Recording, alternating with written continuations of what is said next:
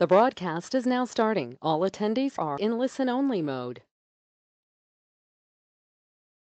Well, hello everybody. Welcome to the first of 6 units on the executive version of the Lunch and Learn series. So welcome to you wherever you're coming through to this broadcast. If you're new to Lunch and Learn, welcome, warm welcome to you. And if you're coming back for your second round, a warm welcome to you as well. So we will go for the next hour, and what I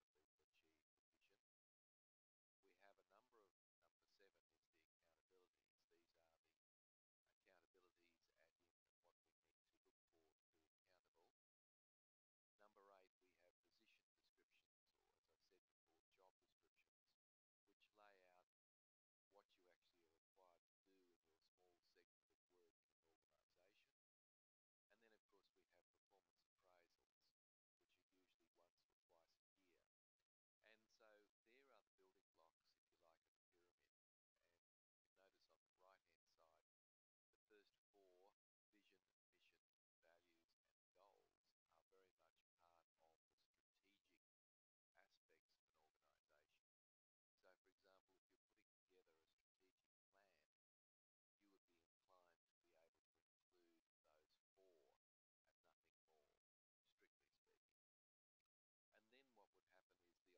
nothing more, strictly speaking. And then what would happen is the operational planning would take into consideration the objectives, the strategies, and the accountabilities. So the operational plan is really giving expression to the strategic plan. And then beyond that, we have the performance management, which is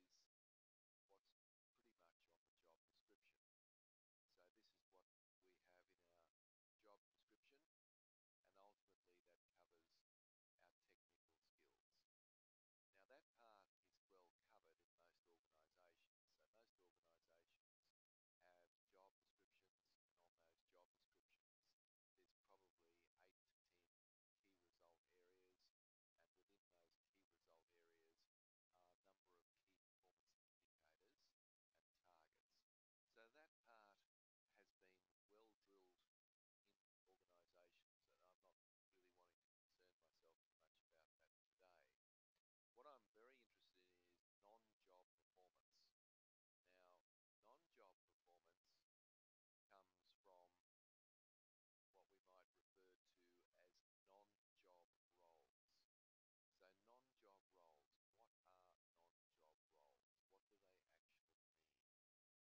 So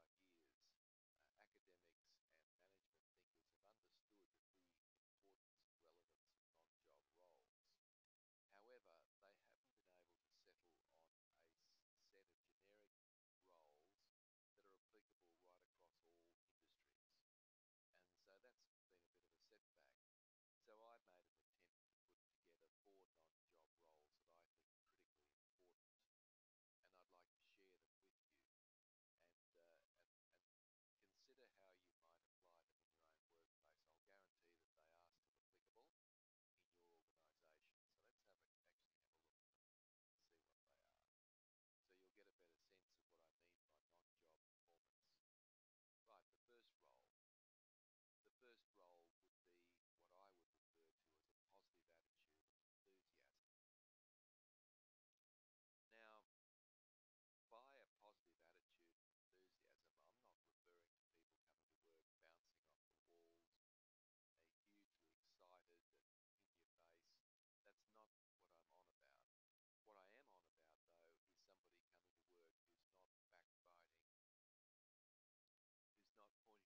I do see that they're there occasionally, but they're usually bullet points at the end of the document. So for the last 25 years, academics and management thinkers have understood the importance and relevance of non-job roles. However, they haven't been able to settle on a set of generic roles that are applicable right across all industries. And so that's been a bit of a setback. So I made an attempt to put together 4 non-job roles that I think are critically important, and I'd like to share them with you and consider how you might apply them in your own workplace. I'll guarantee that they are still applicable in your organisation. So let's actually have a look at them and see what they are. So you'll get a better sense of what I mean by non-job performance. Right, the first role. The first role would be what I would refer to as a positive attitude of enthusiasm. Now, by a positive attitude of enthusiasm, I'm not referring to people coming to work bouncing off the walls, hugely excited and in your face. That's not what I'm on about. What I am on about, though, is somebody coming to work who's not backbiting, who's not pointing the finger of blame, who's not undermining his or her team members, who's not shirking responsibility. All of those are indicators of a poor attitude and um, unenthusiastic approach. So I expect that people will come to work with a reasonably positive attitude. I don't think that that's an unreasonable expectation, and I think that have been, all of us have witnessed people who have had positive attitudes to their work, and we've witnessed people who have had a negative attitude to their work, and I know which is better, and that is, of course, the positive. Both of them are infectious. One's positively infectious and the other one's negatively infectious, but nevertheless, it does rub off on the people that are with them. So that has to be one non-job role that's critically important. What I'm suggesting is that if that's important, and I think we all acknowledge that it is, then we need to put that into a performance framework. All right, we need to make a statement about that. And what I find is a lot of businesses don't make a statement about that because they're afraid that it can't be measured. Well, first of all, it can be measured, but secondly,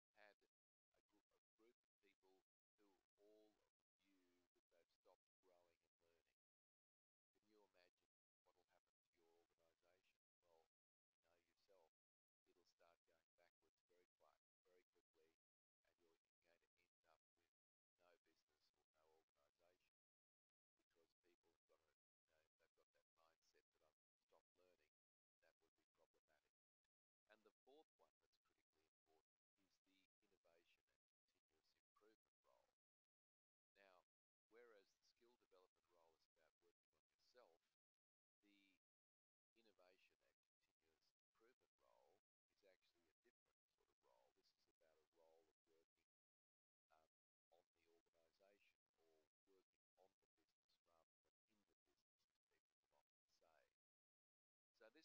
organisation or working on the business rather than in the business, as people will often say. So this becomes critically important. We want people to bring their work. We want people to bring their ideas to work. We want people to share their concepts and approaches and so forth.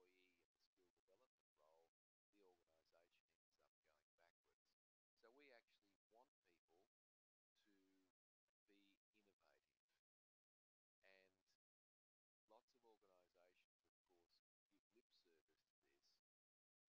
the organisation ends up going backwards. So we actually want people to be innovative. And lots of organisations, of course, give lip service to this, but they don't really follow through on it. And so we have a situation where it can be very frustrating, but I want people to come to work. I don't want them to leave their brains in a paper bag at the doorway. I would like them to come to work with their thoughts and ideas on how we can do things faster, better, easier, and so forth and so on, with more cooperation. We want people to think of ways and means of making the organisation and the workplace more efficient and effective is critically important. So you can see that those four non-job roles are extremely important when it comes to performance. So I just want to share with you that when you are thinking about your strategically managing performance, you need to take into account at least these four non-job roles. Of course, there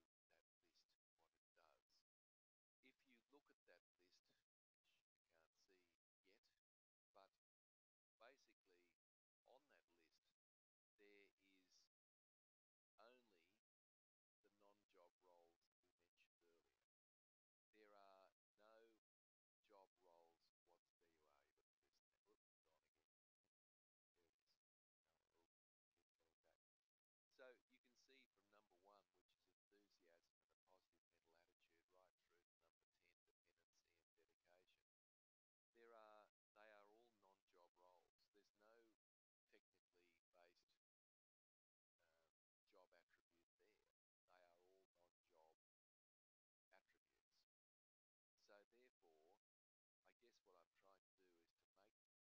to do is to make the very strong point that non-job roles are valued highly by senior people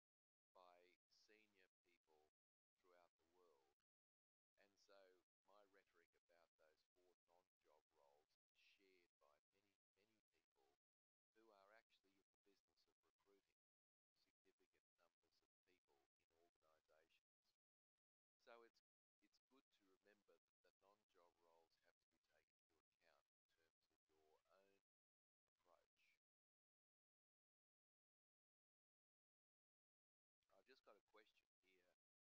actually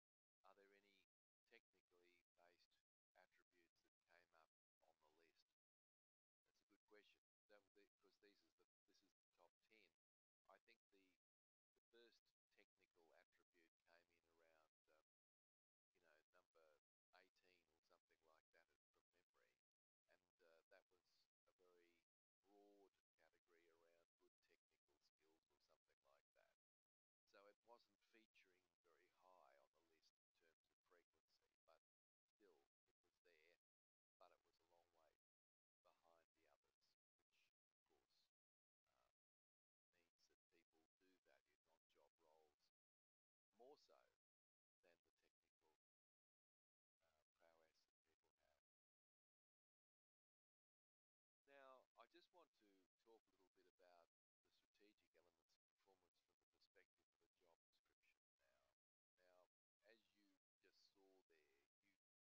very broad category around good technical skills or something like that. So it wasn't featuring very high on the list in terms of frequency, but still it was there, but it was a long way behind the others, which of course uh, means that people do value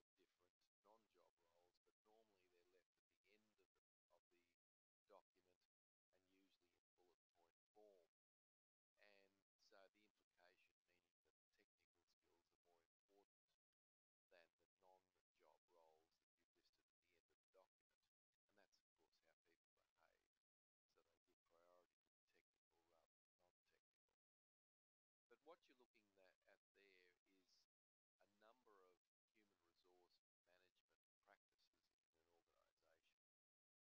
the technical skills. There are many organizations that are now putting down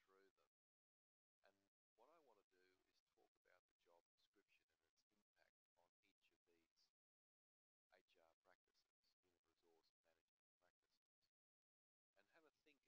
bullet point form a number of different non-job roles, but normally they're left at the end of the document and usually in bullet point form. And so the implication meaning that the technical skills are more important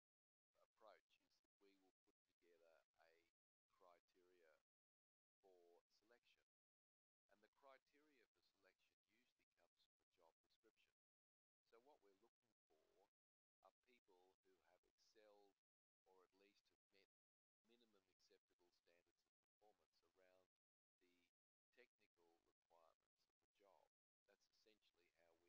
behave. So they give priority to the technical rather than non-technical. But what you're looking at there is a number of human resource management practices in an organization. So let's go through them. And what I want to do is talk about the job description and its impact on each of these HR practices, human resource management practices, and have a think about the harmful effects of focusing just on the job role has in terms of the quality of performance that we receive and the way we make decisions around our human resource management practices. So when we recruit and select somebody, the normal approach is that we will put together a criteria for selection. And the criteria for selection usually comes from the job description. So what we're looking for are people who have excelled or at least have met minimum acceptable standards of performance around the technical requirements of the job. That's essentially how we will go about that. Then we send out our advertisements and we get a pool of applicants who come through the door. And what happens is that we then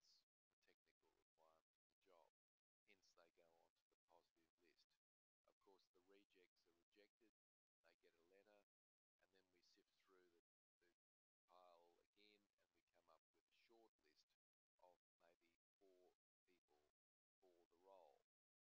Of course, the rejects are rejected, they get a letter, and then we sift through the pile again and we come up with a short list of maybe 4 people for the role. And then what we do is we interview those 4 people, and if it's a panel, normally what happens is each person on the panel will ask a series of questions. And what we do is we ask the same applicant the different applicants the same question, so not to prejudice anybody. But the questions are all related to the technical aspects of the job. Can you give me an example when you've done X? Or when was the last time you did Y? And so forth and so on. And then the person, of course, has to articulate examples and critical incidents or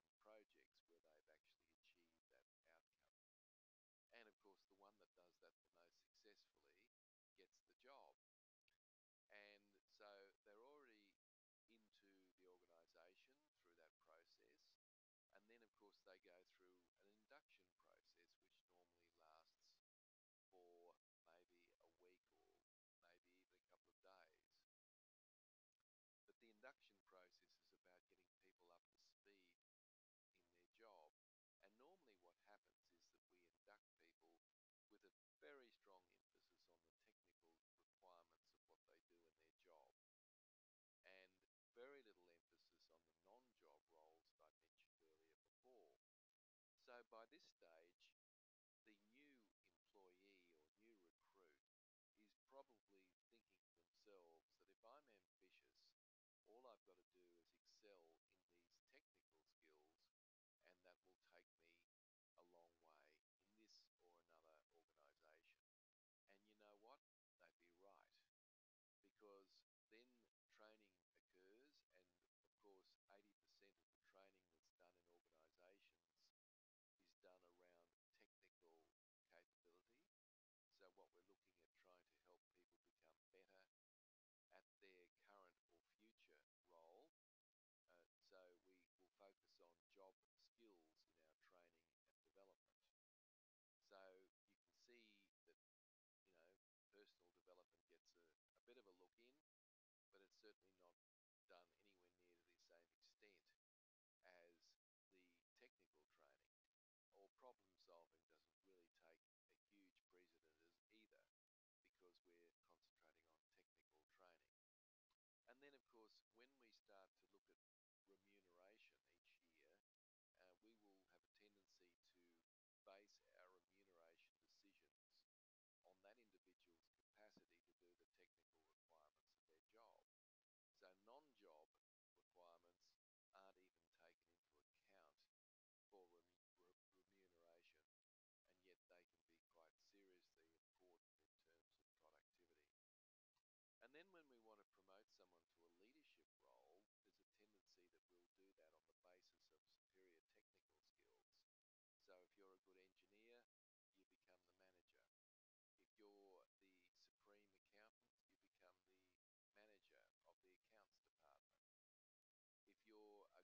if you're a good engineer, you become the manager. If you're the supreme accountant, you become the manager of the accounts department. If you're a good GP, you become the registrar or whatever. So people get promoted on their technical capabilities, and again, of course, leadership and the skills that go with that are not really considered as much as they could be. And then, of course, when we measure or we review people's performance and give them ratings, we will do it on the basis of whether they've met the technical criteria of their job. So what I'm doing here is painting a picture for you that you can see that we very heavily focus on the job roles and very little focus on the non-job roles. My strong recommendation to you, if you're in that strategic area where you can make decisions, is to start focusing on the non-job roles. And I don't mean throwing out the job roles, I just mean focusing on those things which become important. Now, I want to just turn our attention towards the end now to talk about a framework which I think you might find very useful. I think it's important for all of you to have regular catch-ups, check-ins, whatever you want to call them. But these are important, and I don't think this is an opportunity to catch up or check in on the latest project. These are people-focused conversations, and you could use this framework that might help you guide and inform those conversations. So you can notice that on the left-hand side, we've got month 1 through 5. Now, the argument here is that you should be having one of these conversations a month. Um, Once a fortnight's a good thing, but once a month I would probably say would be a necessity. Each of these conversations need not last more than 20 minutes. So what do you talk about when you get people together in these conversations once a month? Well, the next heading is the topic that we're going to talk about in each of those conversations. So in month 1, we're going to talk about a climate review. In month 2, we're going to talk about strengths and talents. In month 3, opportunities for growth.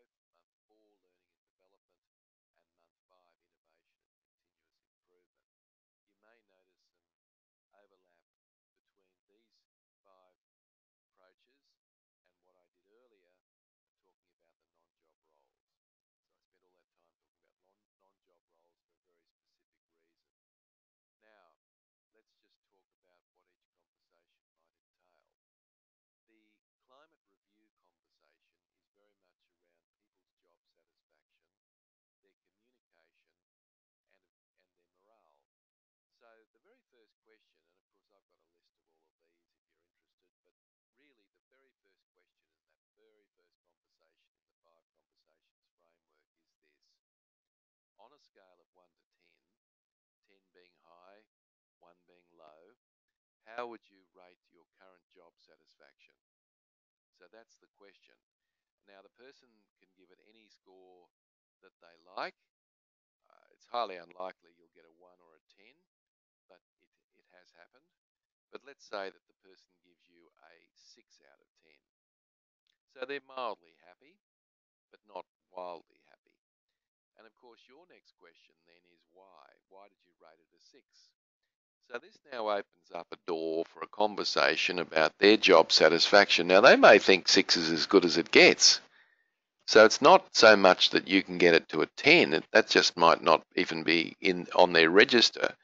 So they've decided that, 6 out of 10 is as high as it goes, and they're reasonably happy. But, of course, your next set of questions could be around first of all, do you believe that you can increase your job satisfaction? And if so, what has to happen? And how might I, as your leader, be able to help you do that? So you see, you're having a conversation which is a fairly innocuous sort of conversation around climate. And then we go on to morale, and then we go on to communication. So usually that conversation might take a little longer. In conversation 2, which occurs in the second month, we're going to start talking about people's strengths and talents. So let's start talking about what people are naturally good at. What's their natural aptitude? And so instead of us going straight for the jugular and talking about negatives, how about we start with what people are actually good at? And by doing that, of course, and if we can magnify their strengths and talents, then we're bringing to the business a significant asset. So, and this creates what we call an upward spiral of positivity, because we're now talking about things that people are innately talented at. And the very best place to start that conversation is to talk about what people enjoy doing, because there's a high correlation between what people enjoy doing and what they're good at. That's what the studies show us. So let's start saying, well, what are you enjoying in your work? And by doing that, we can start honing in on their strengths and talents. Month 3, the conversation is opportunities for growth. And you might say, why didn't I call that weaknesses? Well, I think it's more accurate actually to reflect it as opportunities for growth. So these are things that perhaps people aren't doing too well, that there is a real scope for them to improve their performance. So really this conversation is about improving performance and standards in the work that they do. So again, you would invite that person to talk about some of the areas that they'd like to work on over the forthcoming year, and then what you can do to assist them in that regard. So your learning and development conversation in month 4, if you think about it, makes a lot of sense, because in months 2 and 3, we've talked about strengths and we've talked about opportunities. So out of those 2 conversations, it's highly likely that there will be some learning needs that will have surfaced. And this isn't necessarily about sending people off to off to courses or anything like that. This is simply around, it could be around coaching, or it could be around how to explain something a little bit more effectively to somebody. It could be a lot of things, but it may not be a formal training approach that's needed. Of course, it might well be as well. And then in month 5, we talk about innovation and continuous improvement in the context of how we can improve the efficiency and the effectiveness of the business. So this is about people bringing their ideas, their thoughts, their concepts to a conversation with you and they talking about what they might do to make that work. So there's a framework, but you don't have to use the 5 conversations framework. You could use your own framework. But the important point out of all of this, folks, is that you need to be having a regular catch up, check in, conversation, dialogue, whatever you want to call it, with each person that reports to you either fortnightly or monthly. And during that time, this is not a time to be starting to talk about a specific project. So it's not a case of being able to conveniently say, oh, by the way, while you're here, how's your project going? No, this is not about that. So you reserve that for another conversation. Now, the interesting thing about this is that this is a concept that I'd like to just share with you, and both of these are the same on the left and the right, so there's no difference. But let me share with you what we call the initiative paradox, which is a book that I'm going to be writing very soon. And the initiative paradox works like this, that we as leaders want people to show initiative. All right, so we are actually wanting that to happen. The interesting thing is that the people we lead also feel and want to show their initiative. All right, nobody likes to be micromanaged. So what happens is that people themselves want to be feeling as if they're showing initiative too. So the irony is we're both on the same page to start with. So as it says there on those 2 slides, leaders want initiative from employees, and employees want to display initiative. That's how it is in its purest form. So then we move to the second part of the cycle, and as leaders, we invite initiative. So what we're doing is we're asking employees to come forward with their ideas and suggestions of making the organisation more efficient and effective. And what happens is nothing. And the reason nothing happens is that the employees in their head think to themselves, there's no point in me coming forward with an idea. My boss isn't really all that interested. Really, this is the first time in a blue moon that they've asked me for their thoughts and ideas. So they've just obviously been to Tim Baker's Lunch and Learn series and learned about the initiative paradox, and they're not really interested. So I'm not going to bother putting my neck on the line. All right, now that's where this is the critical stage of the paradox, because then the leader thinks to themselves, there you go, this doesn't work. My team refuse to show any enterprise or initiative whatsoever. So the manager's disappointed, of course, with that response. So what he or she does is he or she then fills the void. And what I mean by that is that they go ahead and implement their own initiatives and their own ideas and their own ways of doing things because nothing's happening. If there's a vacuum there, it needs to be filled, is the old cliche. So the leader goes in and fills the vacuum, and because they go in and fill the vacuum, guess what? The employees feel validated because they're sitting there and think that there's skepticism about whether the managers really wanted to show any initiative has come home to fruition. So in other words, they think that they're right all along, and so therefore the manager gets in and does their work for them. So all that does is create a perpetual cycle of a lack of initiative on behalf of the employee, if you can see how that works. Okay. So there's 5 more conversations you might like to think about in relation to that. You've got the coaching conversation, you've got a mentoring conversation, you've got a delegation conversation, you've got a visioning conversation, and an encouraging conversation. So these can be another framework that you could use during these months that we've talked about. I just mentioned the last two because a visioning conversation is the why of work, what Simon Sinek talks about as the why of work. So this is around explaining to people what the big picture is.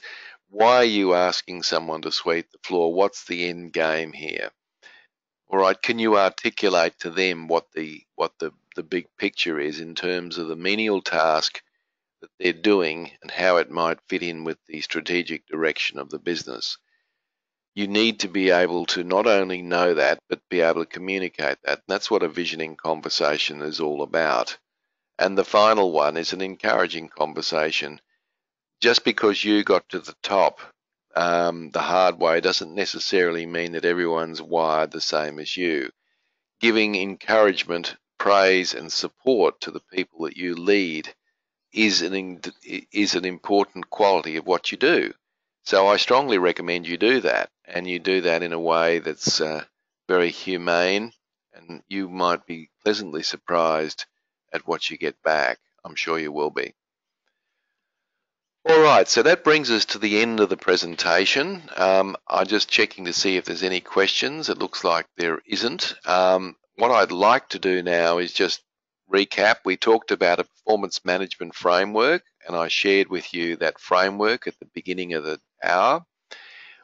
I did talk about what was wrong with the job descriptions, and the fact is that it doesn't really include the non-job performance dimension that I mentioned earlier. And of course, when you're designing your own performance management system strategically, you need to take into consideration that non-job dimension of performance. And then, of course, we finished up talking about a couple of models around performance development conversations. And my point there is that it's important for you to find the time and the space to be sitting down with the people that you lead so that you can help them with that in terms of their own development and performance. So I've got homework for you, and at the end of each of these 6 units, you will get some homework. But of course, it's very practical homework. You're not expected, of course, to write an essay or something.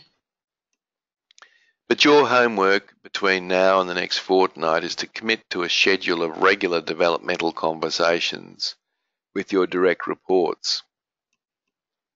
So if there was one thing that you could do out of today that was going to make the biggest possible difference in terms of performance, here it is.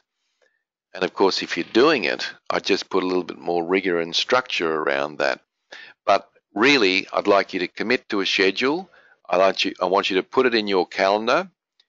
I want the people on the receiving end of the conversation to have these in their calendar, and I would expect by the time we meet again that you would have had your first and maybe only conversation around the people dimension side of things. And of course, if you've got that in place now, then I just simply say beef it up a bit and inject some of the ideas that we've learned today in the Lunch and Learn series. So folks, that's pretty much it from me. The last thing I want to say is that next time we meet, we'll be looking at the enhancing your personal influence at the executive level. I know that there's some of you that have completed this in the management version of the Lunch and Learn series, and if that's the case, you won't need to do it again. It'll be debriefed for you, but with a slightly different emphasis around executive management rather than operational management. So thank you for the opportunity of working with you, and I wish you the very best for the weekend, and I wish you well putting this all together. Thank you very much, and goodbye.